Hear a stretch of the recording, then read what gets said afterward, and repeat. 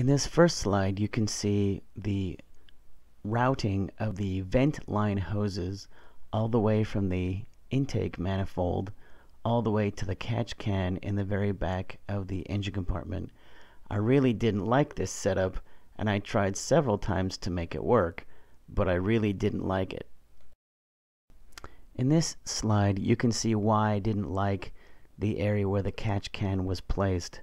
It's very close to a wiring loom, just about an inch or so away from a whole bunch of other parts of the engine.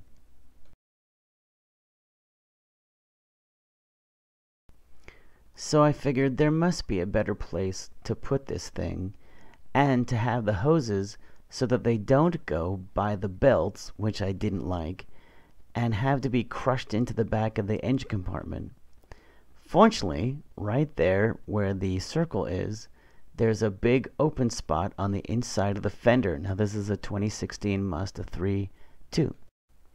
Here you can see the very top of the oil catch can mounted right behind the driver's side fog light. This is with the airbox removed. And I meant it's a 2.5 liter Mazda 3, sorry.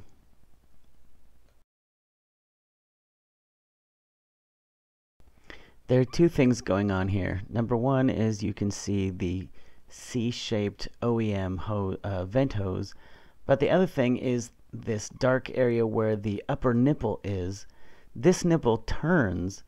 If you're trying to put a small 3/8 inch hose on that nipple, not only is it very large, so very difficult to do, but it will also swivel, making it very difficult.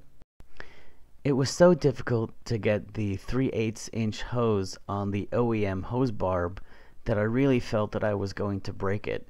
So I just went ahead and cut that C-shaped hose in half, and then I joined it. As you can see, you may want to pause the video to look at my notes on the page.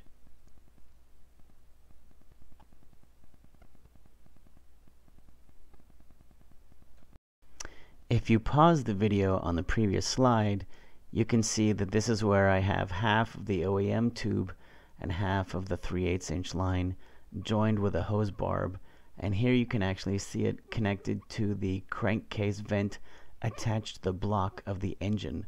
This lower tube here is the bottom of the intake manifold. This is a shot looking upwards behind the driver's side fog light up to where the catch can is installed in the inside of the fender. You can see the upper hose is connected, which I messed up, and that's actually the hose that should be connected to this lower barb. I had to go and reverse that. You can see I've not installed the drain yet, but there's a lot of room here for this catch can. I thought I could be slick here and have the drain actually exit below the level of the car so I wouldn't have to take this panel off, but I decided to have it a little more clean, to just have the drain up inside the fender.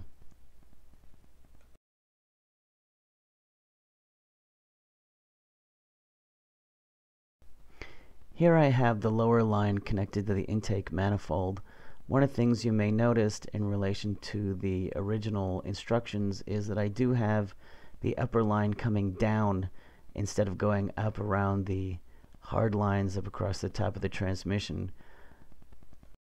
This is also with the starter removed. All I had at the time was some aluminum tape. I hope you won't be too harsh on me for using aluminum tape. I expect that at some point I'll find a plastic cap that I can use to cap that off.